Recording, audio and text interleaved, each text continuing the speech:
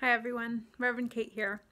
I know I've been posting a lot lately about time and measuring time and losing track of time, but a few months ago I ordered some really cool sand timers, and each one was supposed to be a different increment of time. 1 minute, 3 minutes, 5 minutes. They're really helpful at those meetings where some people talk longer than others, and you don't want to be the timekeeper, but if you have a sand timer, people can time themselves.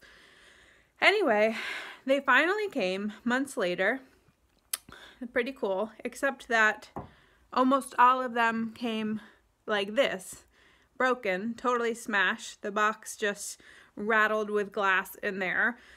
So I'm thinking that's a sort of metaphor for these times. I mean, we've escaped all time boundaries and it's hard to measure, and things seem to be broken and smashed, but we can still find ways that make sense to us to measure time and time out our day and take a time out.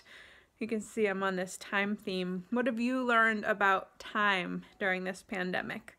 This is my Minister's Minute.